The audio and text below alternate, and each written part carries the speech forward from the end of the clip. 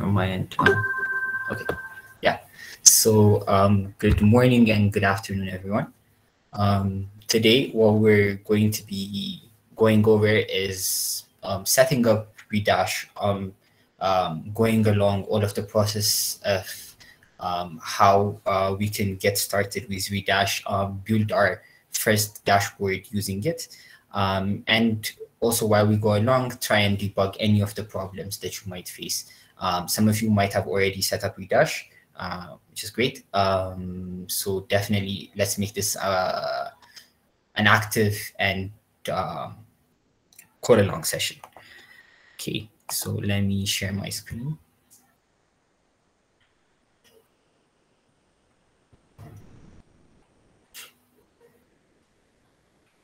Okay, so if you go to redash.io, yeah, from the homepage, you can see the main user of Redash, right? It helps you make sense of your data. Just looking at numbers is not really relevant enough to make any significant business decisions, right?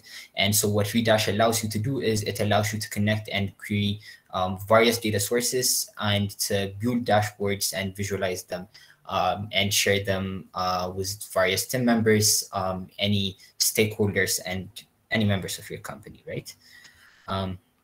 Okay, so we're going to be going over the setup process of Redash. Is that a question? Yeah, yes, yeah, so we're going to be going over the setup process. Let me share this link. By now, everyone should have a properly working installation of Docker and Docker Compose.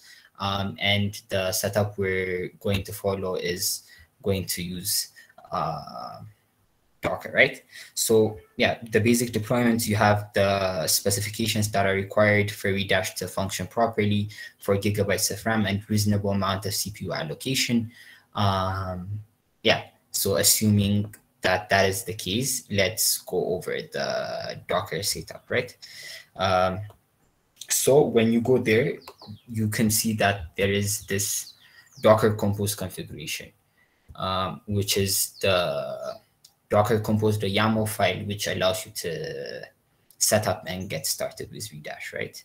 So let's create an empty, fresh directory and start off through the entire process.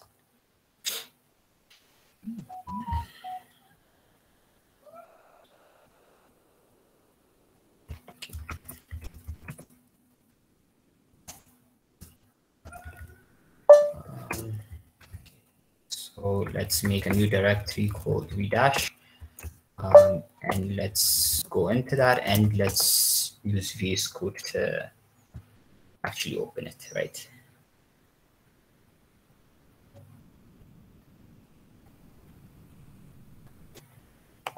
Okay. So what we want to do is we want to bring this Docker Compose, the YAML file, into our local instance, right? So let's create this Docker Compose, the YAML, and let's paste this compose file. So let's have a quick overview of the things that are actually going on here and understand some of the basic concepts, right?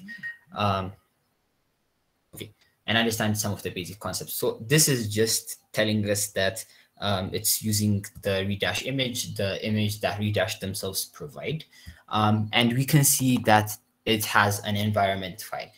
So this M file is going to store various environment variables that we're going to actually need, like this environment variables might be specific cookie configuration, specific passwords, and we'll go over that. And so what it assumes is that inside of your opt/redash directory, there will be this M file, which you're going to use, right? But so that we can see everything and so that everything is actually over on this directory, let's actually change this to have a redash.m file where we will store our environment variables, right? So let's create a redash.m file, and here we will be storing any essential environment variables that Redash service will be needing, right? Okay, so other places where this env file actually exists, not only a single container, a single service or a single container is not relying on it. So as you can see, this Postgres container is also relying on this environment file to actually exist on that directory. So let's also change that. And over also on the volume section, you can see that it wants to mount the volume that our Postgres database, which Redash is going to use to store any metadata and other factors, is actually going to rely inside of that directory. But we also want to see this Postgres data directory. So let's also change this to be inside of here. So let's create a new Postgres data folder. And so what it will do is it will mount this local directory within our Docker container, right? And so there will be this one-on-one mapping between our folder and the one which is inside of the container. Yeah, so with that basic, just high-level overview, we know like how to build our Docker images, right? How to build and run our Docker images just using a basic Docker command, Docker compose up, right? And that is supposed to run our folder. So we have this modified small things. We have the basic compose.yaml file. And so just doing the Docker compose up should be able to get us up and running, right? And let's specify which file it is. And let's run command. Okay. So we have an error, right? What it is saying is that the port is not available. So which port is not available? Like, let's go over the debugging process that we would actually also go through when dealing with instances, with Docker instances. It is exactly the same as you debug any software application that you're writing, but let's go over this together so that everyone sets it up properly. Yeah, so it could not actually expose the port 80, right? The port 80 of our local instance. And so let's try and look at which service was actually trying to use port 80. And we can see that it was the Nginx image, right? So the Nginx image is trying to map over our local instances port 80, and our machine is not allowing it. And so let's change this number to an available port that we can actually utilize. And so let me pick a random port of 3500 because that port is above the range of the properly allocated, the instance allocated ports, right? So this port is a free port, and so we should not be getting this error when we do this, right? And so with this information, we're also seeing that another error: database is uninitialized, and super user password is not actually where was it? Yeah. So our database is not initialized, right? So this is the key error that we take away from this. And so what it is saying is that this Postgres database that you have over here, this service inside of our Docker Compose, one of the containers is actually not initialized yet. And right now, actually, we can see we have not even specified any specific configurations for this redash.env file that we actually talked about, right? And so if we go to this file and read this high-level overview that we have, it specifies that there are specific environment variables that we need to set, such as redash secret key. And here, the Google Client ID, Redash also has a hosted service. You don't have to go through this manual, cumbersome process of setting it up. But in our case, that is not necessary. So you can find all of the environment variables that we're going to use that you can possibly use over on this link that I've just shared. Yeah, but let's go over some of the environment variables that you would normally set, right? So one of the things going into this, one of the requirements to actually set is the redash-redis URL, right? So what the redash-redis URL does is the URL redash services will use to read and write to Redis. You can read more about Redis. It is used as a caching mechanism, and underneath it, redash really utilizes Redis. And so we would have to set the URL on which redash can actually access Redis, right? And so let's have this redash-redis URL, and Redis is available at Redis, and it's default licensed to at port 6379, right? And so you'd have to specify this redash-redis URL. And another thing that you'd have to set is the redash cookie secret, which was actually specified over on the initial Docker getting started page, right? So you can see that this is required, and it is used for various cryptographic features of the web server. And you can read more about how redash actually utilizes the key over the link that is provided, right? So let's go on to set the redash cookie secret. And so the redash cookie secret can actually be anything, any string, I believe, but let's set it to redash self-hosted because we're actually hosting it ourselves. And the next thing that we want to do, so we've said that redash connects entries to your data sources, right? And so our data source in our case is going to be a database. We're going to be utilizing the same Postgres database that that the Docker Compose actually ships with. So let's search the database URL, right? So it is the URL of the redash server and worker services we'll use to access the metadata database. So let's set that over here. And what we are going to actually do is we're going to be using the same configuration that we use when we create an SQL Alchemy engine, right? So when we create an SQL Alchemy engine, we have a specific configuration where we have the specific database management system. In our case, it is going to be PostgreSQL. And after that, there is going to be, like, the format is we're going to have a username. We're going to have a password. Is that a question? So we're going to have a username, which is mapped to a password. And then we're going to have a specific host name. And then we're going to have a database name, right? And this is going to be the configuration that we are going to use. And so in our case, let's just create a user named Postgres.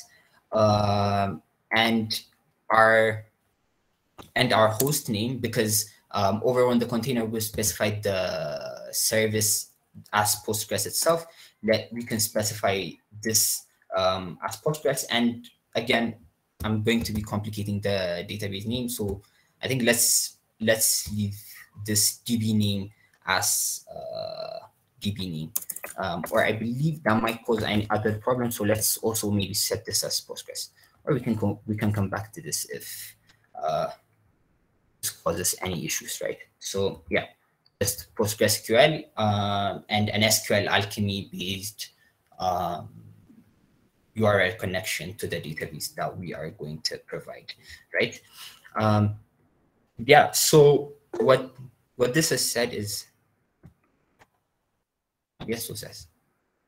Yeah, it's like the format that you are using is different from the one you said. You said that we should put the username, the password, the host name, and the DB name. But here we just have, okay, sure. Yeah, so this would be the password. I'm actually planning, since this is just a demo, I'm going to use this. So you can see that I can use this configuration to allow me to connect without a password. So I'm just bypassing that step. So this is just the username that is specified. Okay. Yeah, so let's start off with this basic configuration, and we can see that we can set this Postgres password is also actually a required environment variable, right? So Postgres password, and we can simply just set that to an empty string because we're going to actually bypass it. And so what this is actually saying is, yes, Mohammed. I'm sorry to make you get back, but I didn't understand. Redash database. Can you speak a bit louder, Mohammed?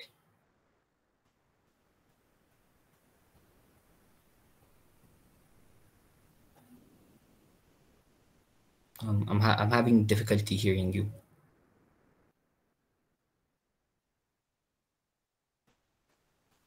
Okay. Yeah, yes, so yes. I don't know if I can hear Mohammed. Okay. My question is, I thought that we'll be using the previous database that we have created. So I thought that we had to make a connection between Redash and that database. So it's like we are creating another database. So I don't understand. So you have your Postgres database, right? So what the data that I'm going to be loading is going to be similar to, where is it? This Postgres database, right? So we're not using Redis as a data store. Redash is using it underneath. But we can use another service. So what you would normally do is you would probably decouple this services, and you might have a database elsewhere, right? And then you'd have to go in and modify specific instances of this Docker image to actually configure it to use that database. And so we're going to be connecting to this Postgres database. Can you hear okay. me? Yes, I can hear you now. So can you get back to the code?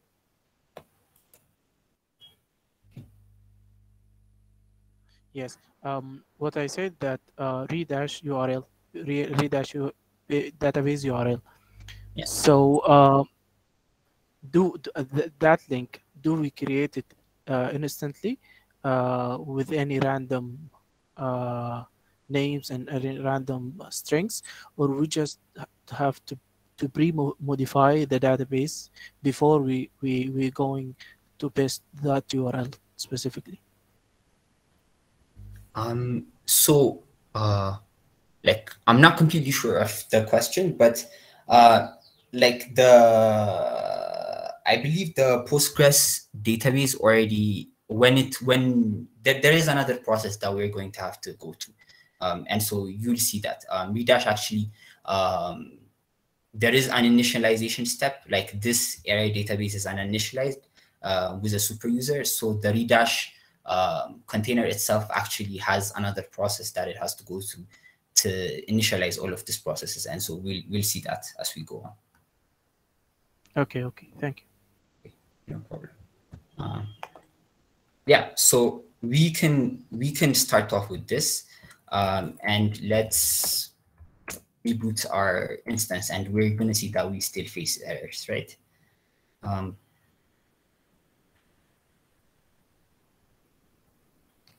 Where was it? Yeah, so it is this error. So we don't want to use a password on our case. And so what it is telling us is to use this host authentication method to trust. So allowing us to actually access the Postgres database without any password, right? Yeah, so how we would do that is, yeah, how we would do that is we would set an environment variable over on Postgres. So let's create an environment variable which requires a name value pair, which we're going to use this. Yeah, if that's the question, you can go on. What if we put the environment variable we just wrote in the redash.env in this environment? We can do here, all of them. It does not matter. Okay. That should be the case. Yeah. So we have a trust authorized database now due to this configuration, right? Yeah. And so it is booting our workers. We have specific workers that are specified in the Docker compose.yaml file. And so our Nginx server is running on, is exposed on port 3500. And so a basic instinct would be if we go to localhost and go to port mapping 3500, we should be able to log into, our Redash URL, right? Yeah, but the biggest question is like, yeah, fatal database DB name does not exist. Yeah, and so now this error, the database DB name is not existing. And so I think the Postgres container that we have actually ships with a pre-configured Postgres database. And so let's change this configuration and our container. And so that was why I did not want to have the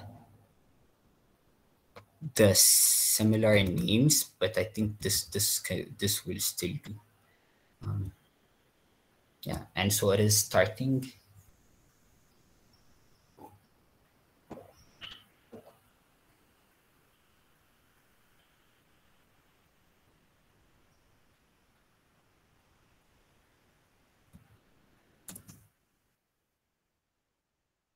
Scheduler is starting. I'm not completely sure if we can get access, but yeah. So when we still run it, we still see the same things, right? But now it's not that the database no longer exists, right?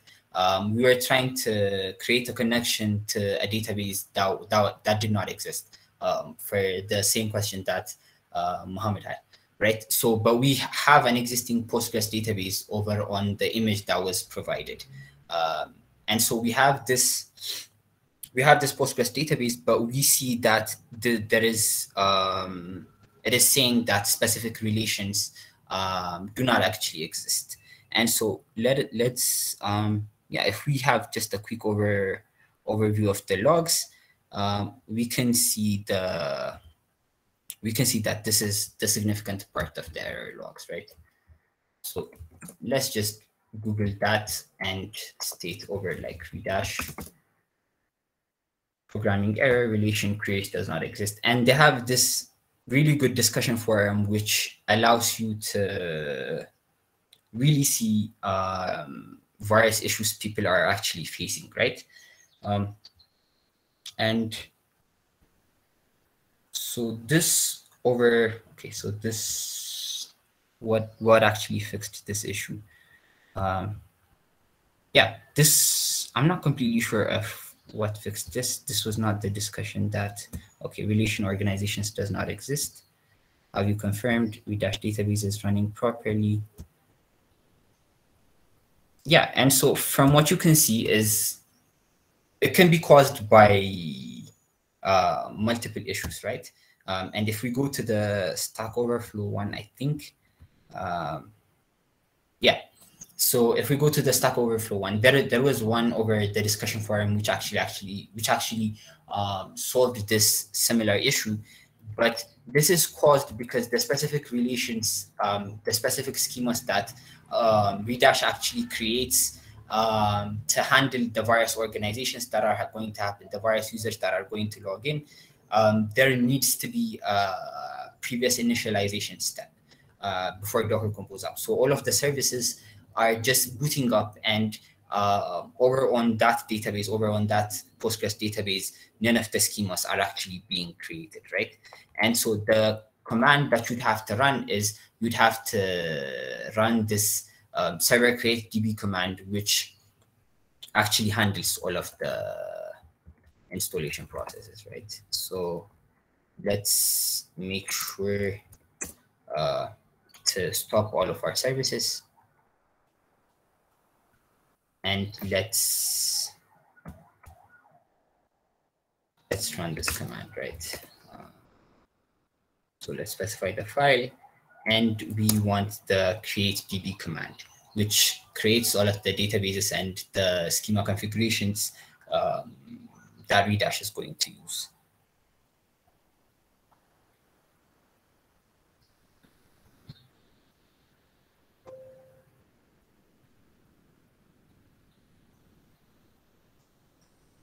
Right, okay, so what it has done is it has now created this specific configuration. And even with the simple look at Stack Overflow, we can see, even though this isn't upvoted yet, this has created our database. And so if we do the Docker Compose up command now again, we should not be facing that similar error where specific organizations couldn't be found. And we should be able to log into our Redash admin page, right? Yeah, and so we now have, since this is just an initial user, this is taking us through the Redash initial setup process, where we would get to specify our name, email address, and get started with Redash, right? So let me use khanacademy.org. Yeah, and so let's create a password, organization name, Khan Academy. And so with that, we now have our Redash installation set up, and we are ready to go, right?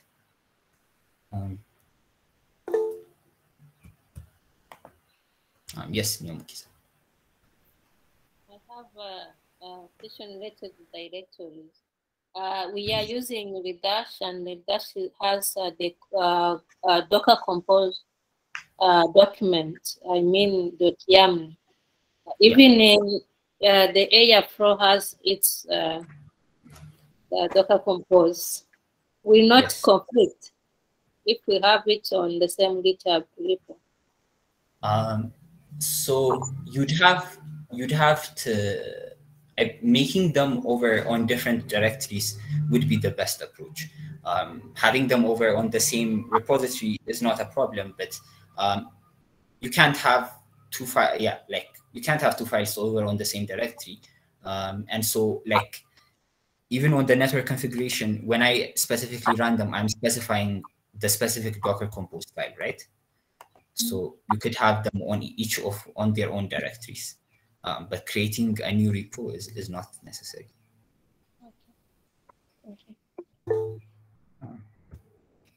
Okay. Can you hear me? Yes, I can hear. So what if I want that no two Docker Compose to be run in the same time, like Airflow and Redash at the same time, because that will slow down my laptop so hard. Yeah, of course. So like this separation of those two Docker Compose and Airflow will really give you that microservice architecture, and even Airflow can grow so huge that it might crash your instance, or Redash might also crash your instance if your instance is small. So having those two run separately is really good. So if Airflow is maybe triggering some changeover on your database, you might take Redash down. But if any of the transformations are already done by DBT, Redash, you can use it for any real-time analysis, or you can use it to visualize a data in your data store that is being handled separately from Airflow, right? And so using that approach, you could go through that, right? Okay, so we now have that setup done. Let's try and go over a use case. And so I'm gonna go over to Yahoo Finance to download some stock data that we can use to maybe build our dashboard, right?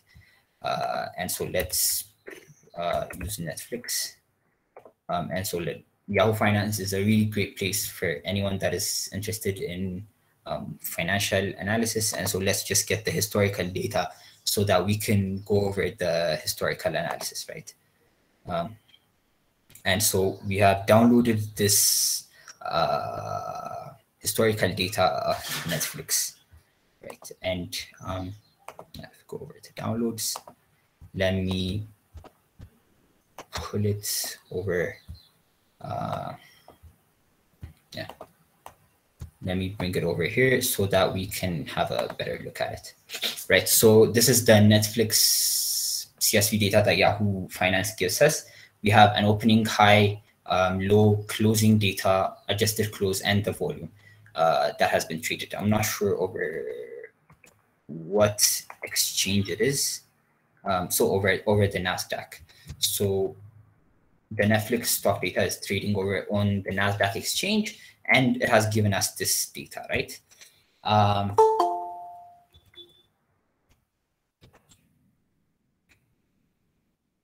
Okay, so let's load this data into the specific into that Postgres database that we talked about, right? One moment.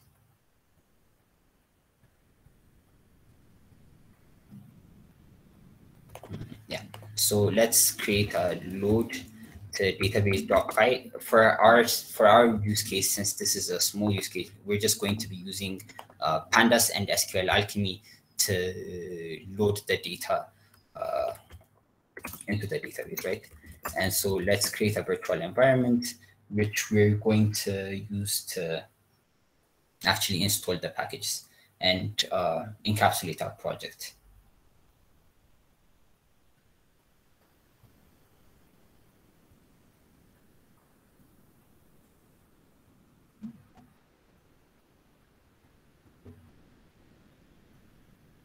Okay, so we have our virtual environment created. Let's activate it and let's install Pandas.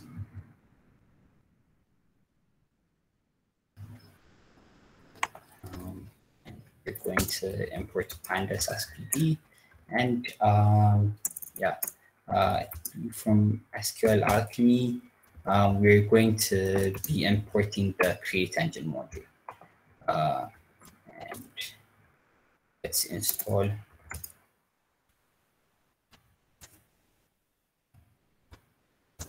SQL Alchemy, right? And so let's load in our data frame, which is going to be the Netflix dataset, which is the nflx.csv data.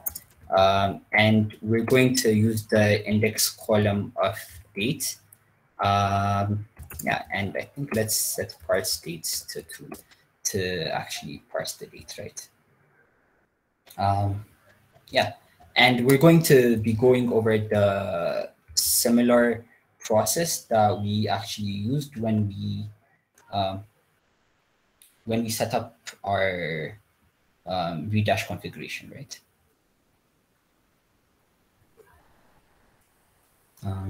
Yeah, so we're going to create an engine. And in that engine, we're going to be connecting to a PostgreSQL database.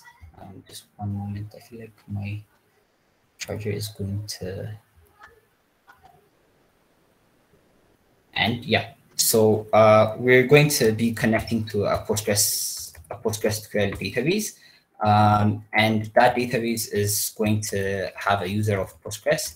And it is going to, we want to connect locally to it, right? So 127.0.0.1, and over which port was it running? Okay, so we have not actually specified what port our Postgres database was exposed to, right? And so this configuration, let's say 5432, which is the default configuration of SQL Alchemy, well, of Postgres. And we're going to connect to this Postgres database, right? Yeah. And so who can tell me what is actually wrong with this specific configuration?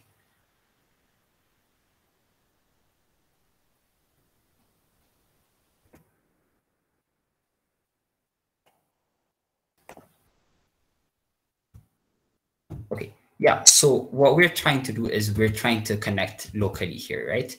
And over onto the port 5432. But the Postgres database that we actually want to connect to. Yes, Antoinette.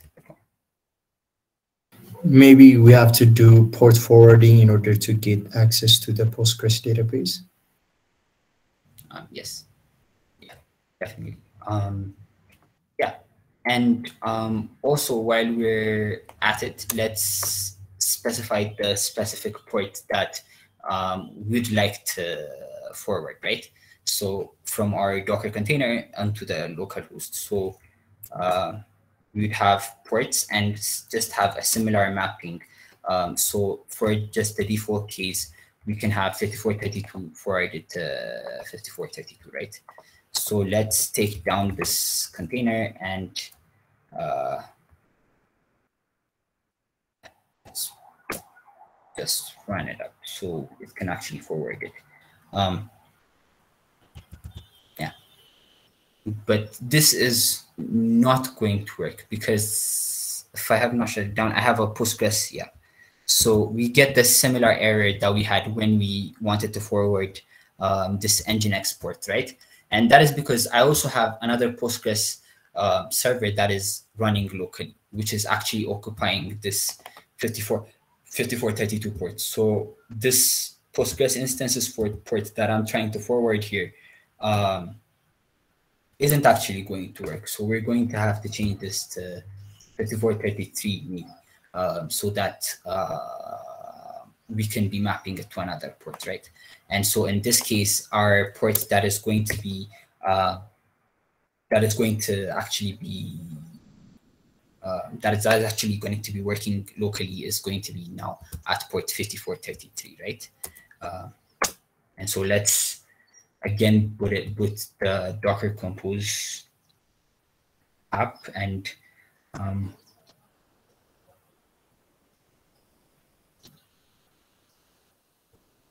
yeah, and so there is nothing wrong with that configuration.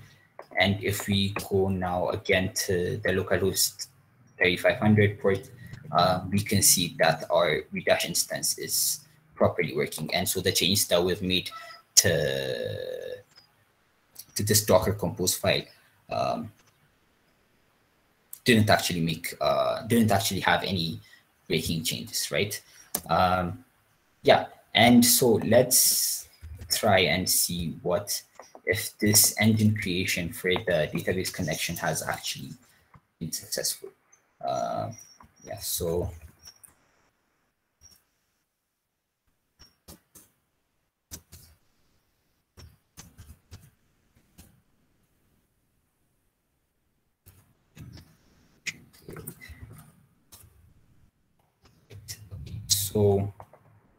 yeah, what we're trying to do, okay, before we see the engine creation here, let's just print the head of our data frame to see if our initial parsing process actually took place properly, right? So let's have a log to db.py. Yeah, we can see that our data frame was actually loaded successfully. And so we can go over here and see if the engine creation was actually successful. Yeah, but we can see that the engine creation has failed. We're not actually able to connect to this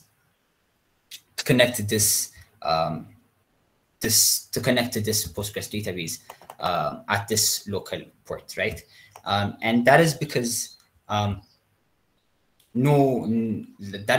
we have not set this sort of bridge between this port and the one running in Docker and the one actually that we're trying to connect to, right?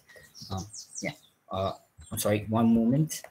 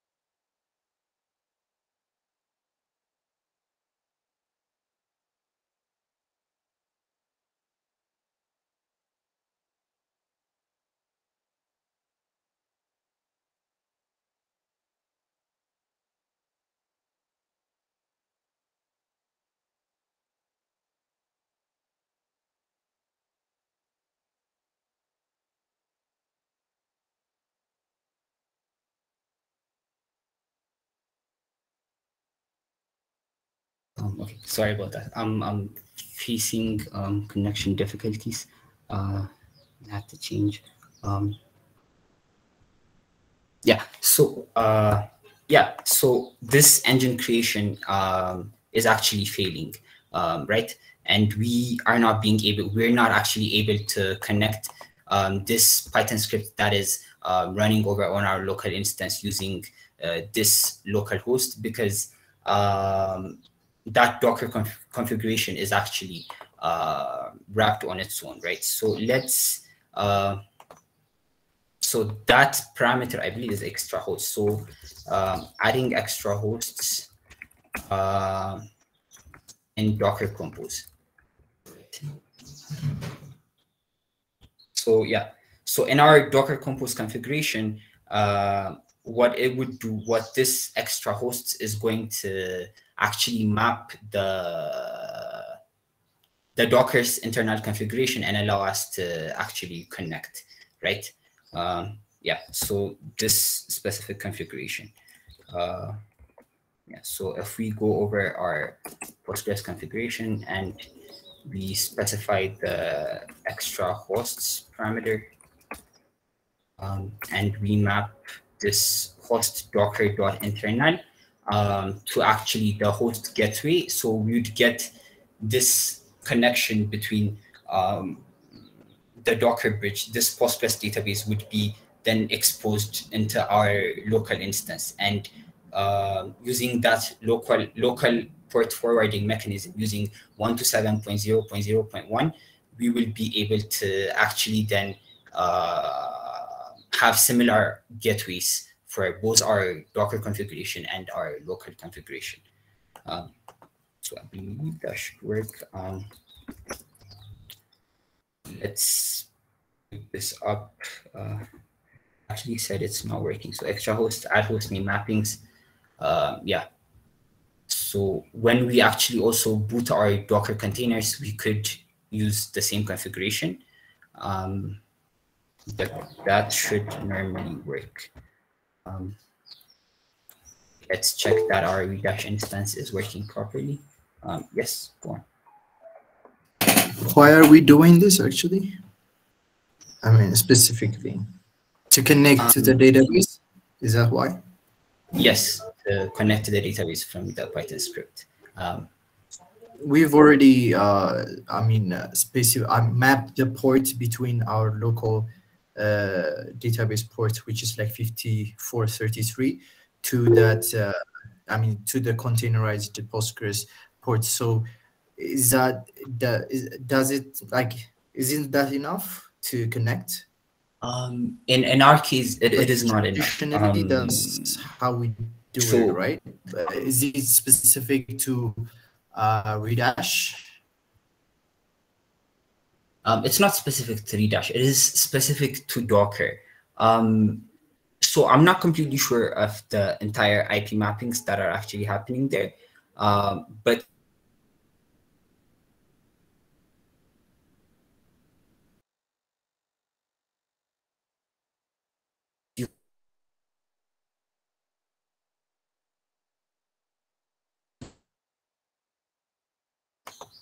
hello, sorry about that. I'm back, right? Yeah, you're back. I thought it was from my side. Oh, it was from my end, sorry. Yeah, so that's really not the case. Our engine creation actually fails. Nothing. If you want to add on that, that's for a question. Somehow a follow-up question. When I try, even if after I exposed it or I forward the ports, Airflow wouldn't connect to the database. The create engine works fine, but in the Airflow, when I try to add that connection particularly to use on Postgre operator, it doesn't work. And what is the issue behind that? Yeah, so this extra hosts parameter actually does that. Even though this specific port mapping is allowing us connection between two of the ports that are exposed, right? So we have our local machine and the Docker instance, and they have specific ports that are sort of out there, right? So the port of our local machines, 5433, is out there, and the Docker's exposed port, the 5432, is out there. But I believe in older Docker configurations, there was a case where you could simply just do a port forwarding and you'd have access to it. But in most cases, you'd have to specify this internal parameter to have access to this internal port by using your simply localhost and or just 127.0.0.1 IP. Definitely read more into this extra host. I'm not 100% sure on what it does, so I think definitely go on to read on that. But this is a specific requirement for this engine creation, and I believe also on Airflow that might be a requirement when you're creating that connection. Okay. The issue I faced was pgadmin connects perfectly. Like when I tried from pgadmin, I can access to the Postgre database in the Docker container. But when I tried to, even the create engine works fine, but specifically the Airflow wouldn't work. Like I don't know. If somebody had faced that issue and fixed it, yeah, that was my question. Yeah. Okay. So, yeah, if pgadmin is actually over on the same network of your Docker Compose file, yeah, that will work. Yeah, but if someone else has faced similar issues, I think Andy. No, I just had a question for Nathaniel. I mean, is that when you try to connect to the Postgres database that is shipped with that Docker Compose file you find in the Airflow setup? Is that when you try to connect to that database, is that where you find like that problem? Yeah, so when I try to connect to the database shipped with the actual Docker container, the database inside the container, it doesn't connect from the Airflow side, but pgadmin and the create engine works fine. Like the create engine connects and I can access the database, I can write and read. And also the pgadmin too, I can write and read on that also. But specifically the Airflow wouldn't connect. Like the port is not running on that host. That was the response I got from the Airflow side. Like previously it was working, right? Is that when you try to like use the containerized, the containerized Postgres database instead of like your host machine? Is that like where this happened? The pgadmin and the create engine works fine even if the Postgre is on the container, but the Airflow wouldn't connect to the containers one, to the containers database. It actually connects to a remote one. I managed to connect it to a remote one, but I didn't connect. I did not connect to the containers one. That was my issue. Oh, okay. I actually do not get your like problem fully. So like, we chat.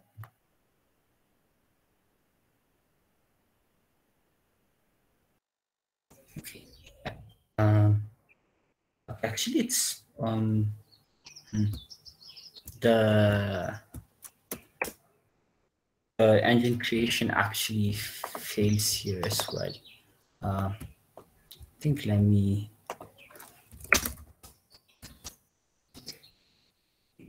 had a properly working instance set up previously.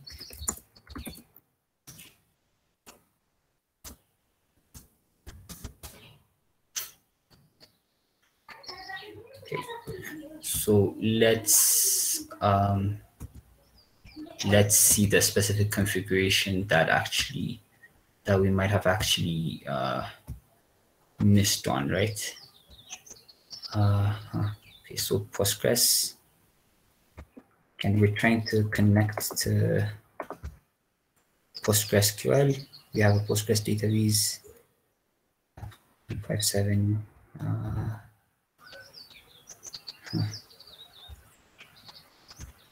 We have this.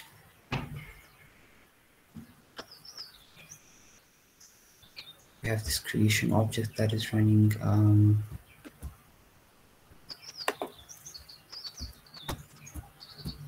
Anything else that we had to change? We've set the environment variable. The port was forwarded to the same.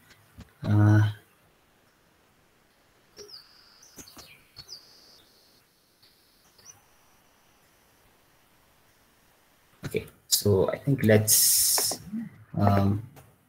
take down our containers and start them from scratch. Maybe so that that configuration actually takes place.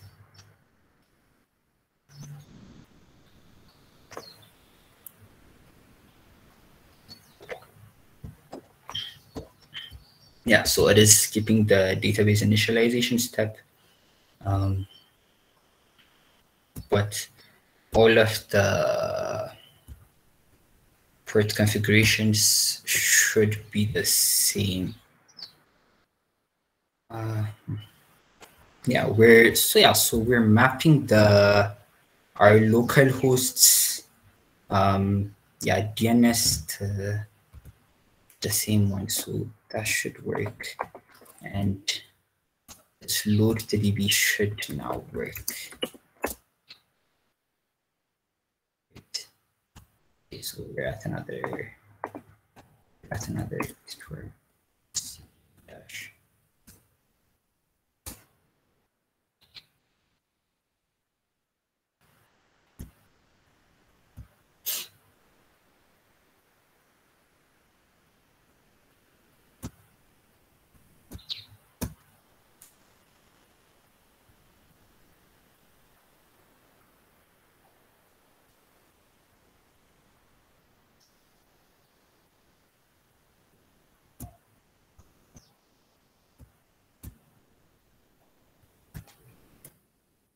Anything wrong? Engine creation failed. Okay.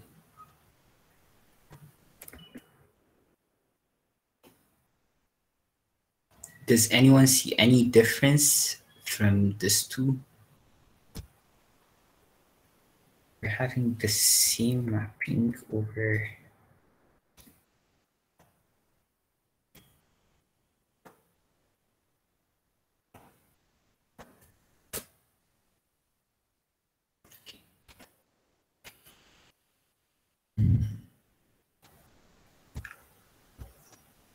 Dash web workers for queries.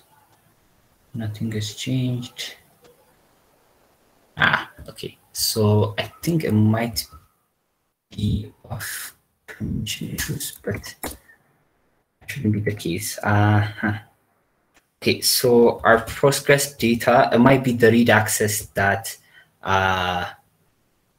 this Postgres data folder actually requires, right? So let's take this down, and if you see the permissions that are specified over on the Postgres data, it does not have read and write access for every user. So I think we can simply grant that by using this configuration. Yeah, so changing is not permitted. Let's change the entire access for it. So we now have this. We now have access to actually write to our Postgres database from outside, right?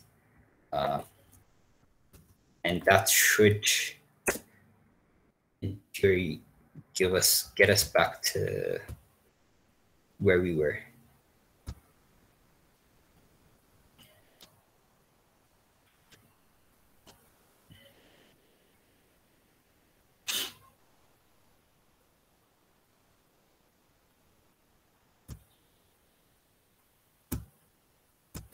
So it's now up. Our Redash instance is working. So let's try and create this connection. Still have an error. Okay.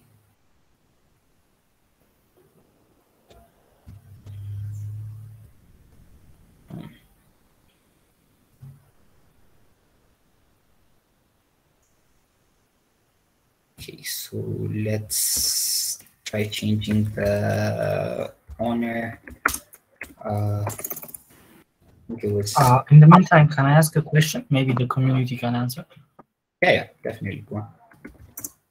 Okay, so I didn't set up my whole environment using Docker Compose, and I'm really confused because about Docker Compose, of course, because I see there are at least a minimum amount of setting configurations to do regarding port settings and other things. So my question is, what actually is the, again, it's not really related to today's session, but I think it's kind of important. What really is the point of using Docker Compose to start a project? Because can't we just do it separately? Can't we just install Airflow, dbt, Postgre, and Redash all separately and do our tasks, and finally make all these things into a container or in an image? I really don't understand what Docker is actually doing in this case. So maybe somebody can explain to me what the difference is in the way you guys are approaching it and in the way I just said, if that makes any sense.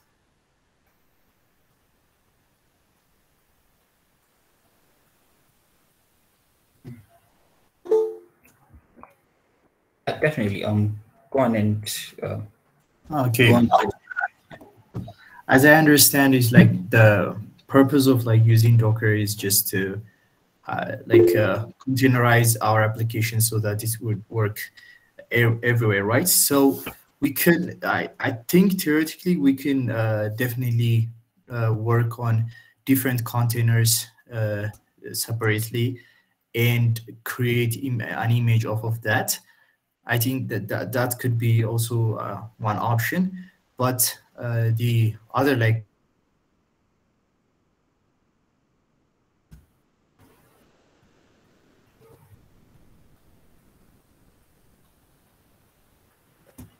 I lost you on popular option would be like to have a one single Docker Compose file. That I am disconnected. Can you hear me? Yes, now you're back. Okay. So I think where I'm trying to like approach this project is to trying to create a single Docker Compose file, which going to consist different containers, right? the containers would be a container for Airflow, a container for Redash, and a container for Postgres. And so like different containers might also need different like containers as a dependency. For example, Airflow needs Postgres as a dependency. So like we can grant that, I mean, we can specify that on the Docker Compose file, but like I'm getting errors, I mean, bugs in my Docker Compose YAML file, so I haven't been able to like succeed on that. But like that would be like a very good approach, I think. But like as you said, we could also definitely do, I mean, separate an installation of like an instance of containers of those images. So like we can have that on.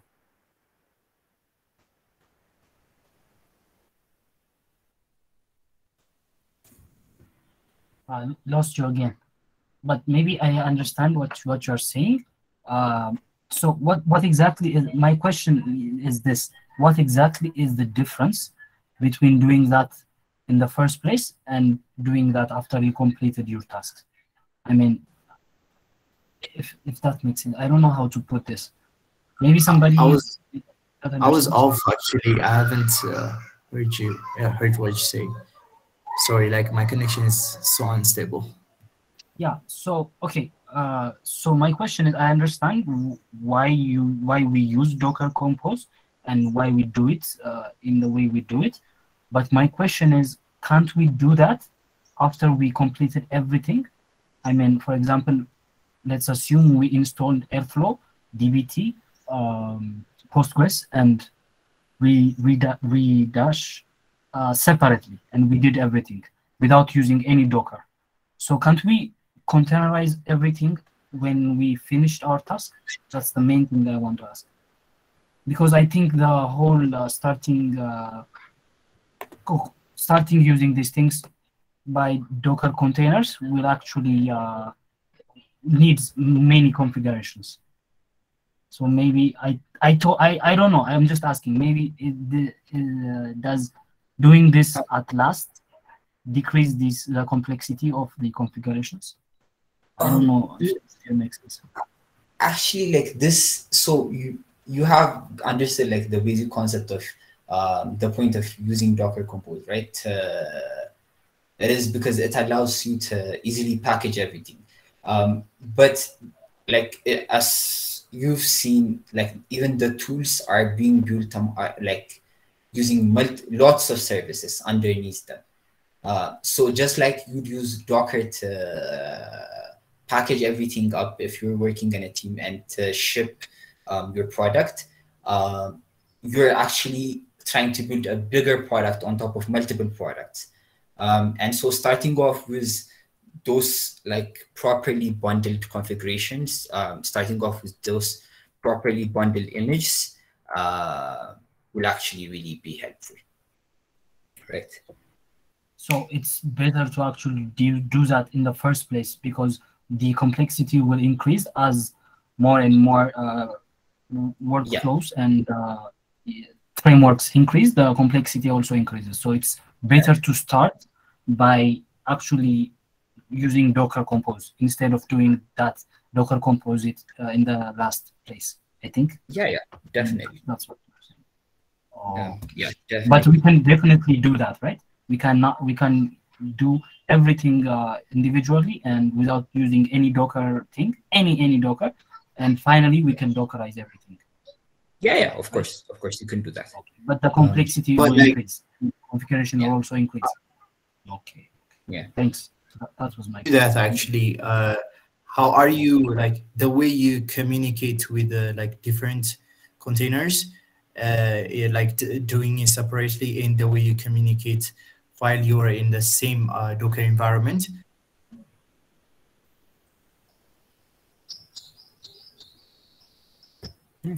Was that a question, Antoinette? You're just telling him, right? Okay, so I think Antonette's connection is gone. Yeah, I think I've definitely taken a majority of your time. Yeah, so we have this specific Docker Compose.yaml. I believe I've maybe mistaken some of the default configurations that we've talked about, right? So the redash, yeah, so over on the redash database URL, the configuration that is working is actually when you still set a password. There is a password configuration, but we're still not passing any password here, yet the engine creation is actually working. But yeah, so if you're facing similar issues that we've actually faced when trying to create that connection between the Postgres database and the Python script using the SQL Alchemy, yeah, you can look into the specific environment files that we discussed about where were those. Yeah, so this specific files, right? So password maybe. This is for the mail password. Yeah, but definitely try and set your Postgres password. This is connecting. This is for the actual Postgres database. But this engine creation is somehow working only when that is set. That is the only difference that I could see from the time that we had. Yeah, so yeah, I've already tried to see the data, but we can set a breakpoint and see this specific data. So it is the same data that we just downloaded. It is the Netflix data with this columns. Yeah, and so this creates our engine, and we're simply just using the toSQL method to actually load the data, frame into the Postgres database that we have running, right? So this engine is created, and it has now loaded this into our database. So we have shut down the previous Docker Compose, and still again this Docker Compose file is running on localhost 3500. So if we refresh, we are supposed to get this, but I might not remember the password. Okay, this might be an issue. I think it was password. Yeah, so this is actually the second Docker Compose that I actually opened. It wasn't even at 10academy.org, I think.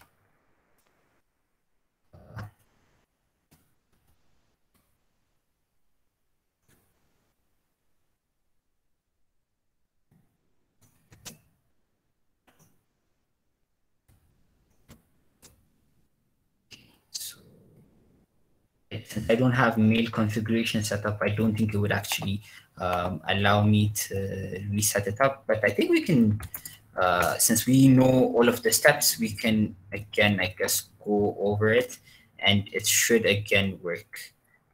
Let's take down the container so that we are stopping everything that we're using. Let's remove everything that is inside of the Postgres data folder.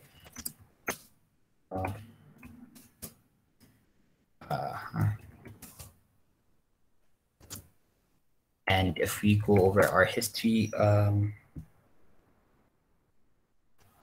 what have we done? We had a specific create DB configuration that we had to run, right? To initialize our database. Yeah, so it is creating that.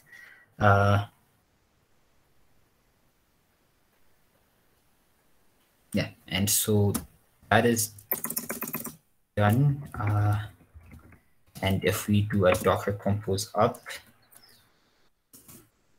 let's specify the file.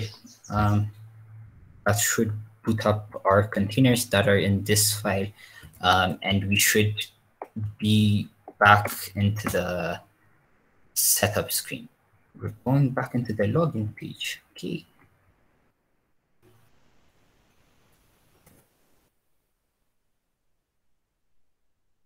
I'm not trying to log in. It has stored here. Everything, if everything is deleted, Okay, so maybe it is saving them as orphan containers where it's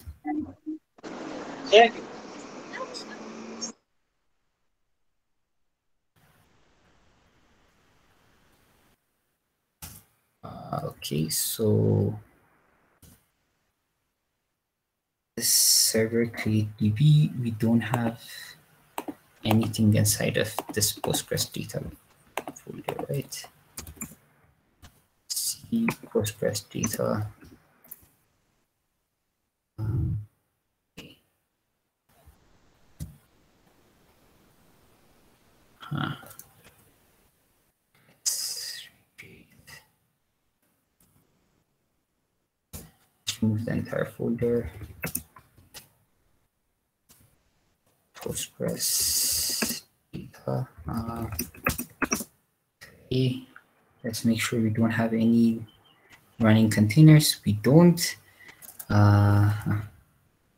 So this command should be the one that is actually populating this one, right? So over on the redash tutorial.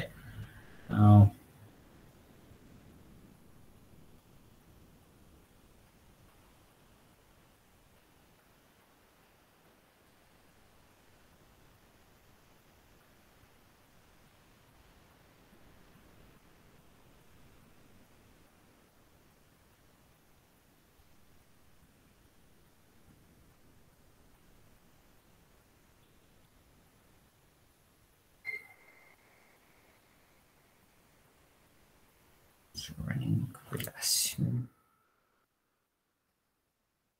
app. I feel like it will still ask us to log in. To contain a database. Yep, it is still thinking that it has a database.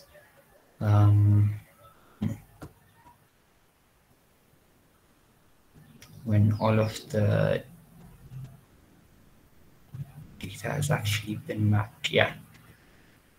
So I believe we're still going to be asked to be, okay, yeah. So we are now taken to the setup page, right? Yeah, let me set up my email. It's now setting it the password and 10 Academy, right? So we set this up. We already have that container, and so using this load to database section by creating this Postgres engine, we've been able to load that data frame into this Netflix dataset 3 table, right? So let's connect the source. So Redash supports multiple sources, which you can go over and see. We've gone over Amazon Athena, I think, on this week. And also there are definitely multiple sources, but since we're going to be connecting to the Postgres database, we'll use Postgres itself, right? So let's use Postgres. I think this 127.0.1, because we've exposed it, also works. I think we're on 5433. Where was it? The redash. Yeah, so we have Postgres, and we have a password for password, right? And the database name that we've used is still Postgres. So we can create a specific connection.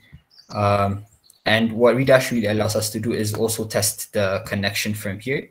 So yeah, the connection has failed.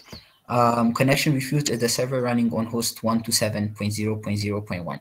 Yeah, so again, when we have gone on to actually connect from Redash, the Redash is running inside of Docker, right? So this specific configuration, this specific, where was it? The specific DNS mapping that we did between the Docker's internal host and the host gateway, which allowed us to access the database from 127.0.0.1 does not work anymore because Redash is within the container itself, right? So we'd have to connect over the internal network of the host. So this over 5433 Postgres, this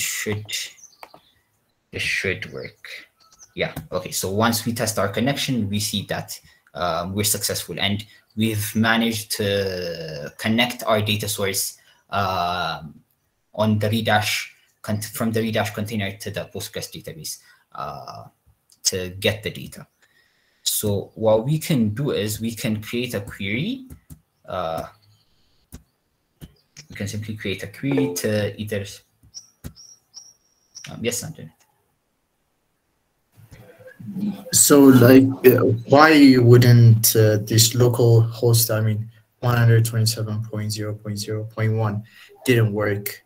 I mean, the host.docker.internal resolves to like give us the host IP address, right? So the host IP address is technically 127.0, which is localhost. So like, shouldn't that like work?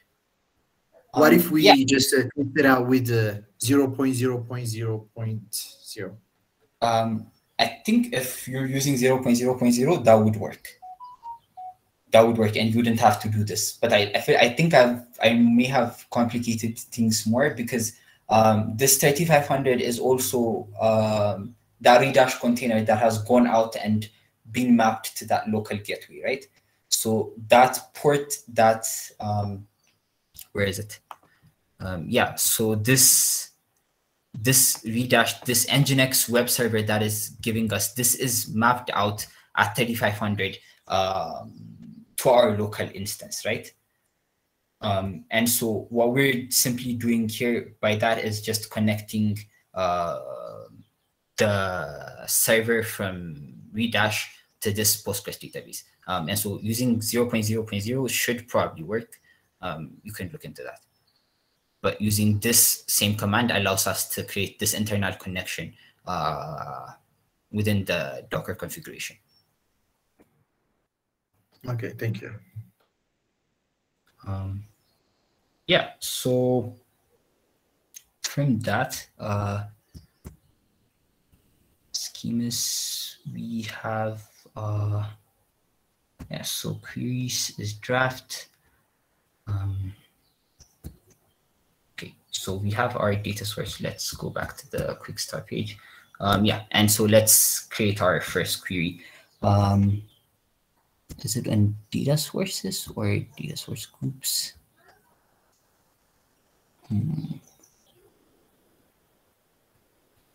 So I believe, okay, so this is the Postgres database that we have, right? So select this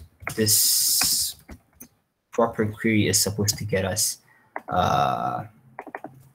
have loaded it in here, right? Select all from Netflix dataset 3.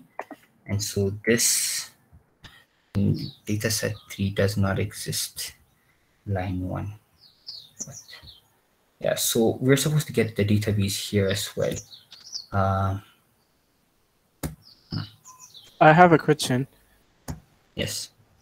Could you go back to the Python code? Okay. Yeah. Yes.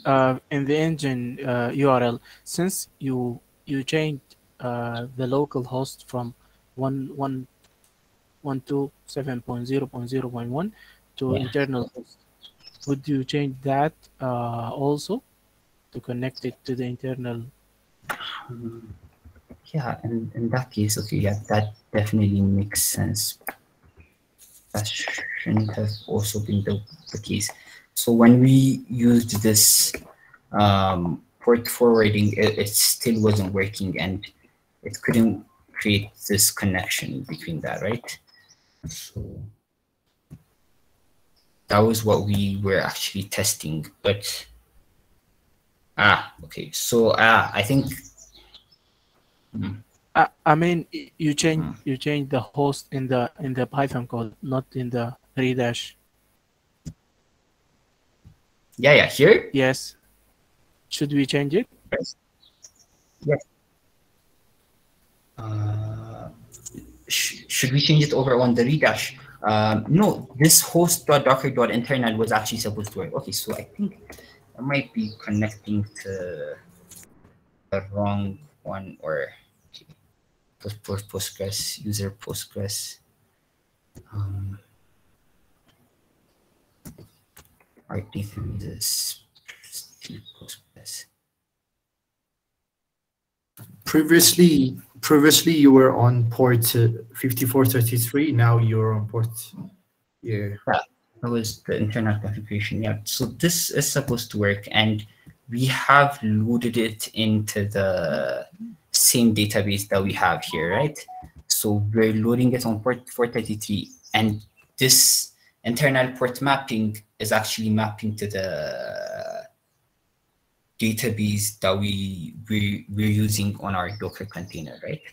So this should work, and this connection is working over on the redash side, but what I'm having difficulty is why it's actually not showing up here over on the public schema. Access permissions. So I think I deleted this one after that. Was that what you were saying, Mohammed? Load to db.py. I might have deleted the connection to actually show a couple of things. And so this data which was actually loaded might have been deleted. Yeah. So we now have this data actually loaded. So yeah, I took down the instance after I loaded the data, and then I removed the database. And so of course the data wouldn't exist there. Yeah. So we now have this database we have access to, right? And so you simply just write your queries here. So this should get us everything from the table, right? And so you get this tabular data, just like you'd get any pandas data frame up over here. Yeah, and so just to create a simple visualization, you'd create this visualization, and it has lots of options that you can play with. Since we're dealing with time series data, let's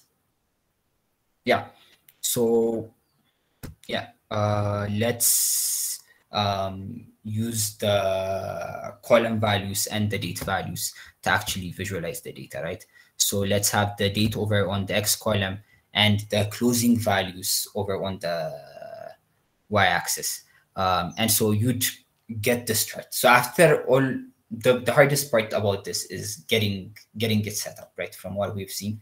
But once it works, everything is just really easy and really fun to play around with. So over on the X-axis, we have the date. Over on the Y-axis, we have the price of Netflix stock in USD. Yeah, and you're using the closing value. Yeah, you can change the colors and so on. And so like we have this chart that we've created. You save it, and you can then go on to actually publish it. Which I think since we're just using it locally, it does not make sense. But if you're working on a group and you want to expose your AWS instance, that would be one way to go around it. So yeah, the main point of it is to create a dashboard at the end. So let's create a dashboard. Let's say Netflix analysis. Right. So we have Netflix analysis, and you'd add the data as a widget, right? So we have that new query, and over that new query, we've seen that we created a table, and also we've seen that we've created a chart, right? So you can add the table if someone else just wants the tabular format. I think we can do both. We can add the dashboard. We can add the table here. And you can also add from the new query, you can add the chart, and you can add it to your dashboard. And yeah, and like that, you'd have your dashboard set up. Yeah, and so you'd probably share this, you'd expose this maybe to your team members. There is an option to create that if you're over on the same network, but since we're using this locally, it really does not make sense. Yeah, okay, so that a question. Yeah, yes, time limit. Is it real time? I mean, the data being pulled from the database, like yeah, does it? Yeah. Yeah, you can do that. There is an option to set on what it refreshes. I believe it's this. Yeah. So it could synchronize the changes from your database. Okay, thank you. Yeah, yes, Nathaniel. Is there any easier way to host the Redash dashboard? Like, it looks so complex to host it. It is. It almost feels like yeah, they want you to pay for the actual version. Yeah, Redash is completely open source, but there is they actually manage. They allow you to pay for a service, and they set up the entire process, but it's a paid service. But I think the easiest process is the one we've just gone through. Sadly. Yeah, and I can share this Docker Compose file and this redash.m file. I wasn't completely sure on what the environment files are supposed to do and what the difference was between the initial setup that we had.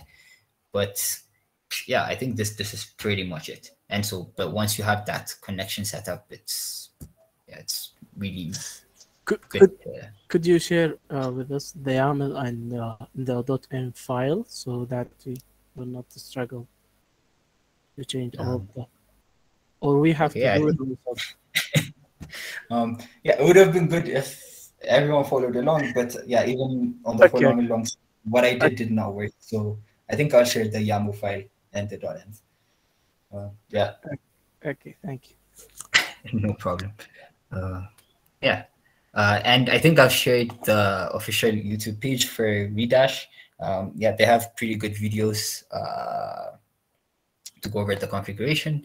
But yeah, this is the basics of Redash. Okay, I think OSS, I might not be able to do that. Yeah, but I'll definitely share 2 of the files on Slack. Yeah, and yeah, happy Friday, everyone. I look forward to see the visualizations that you do and your setup. Yeah, thank you for being here. Yeah, I'll do that.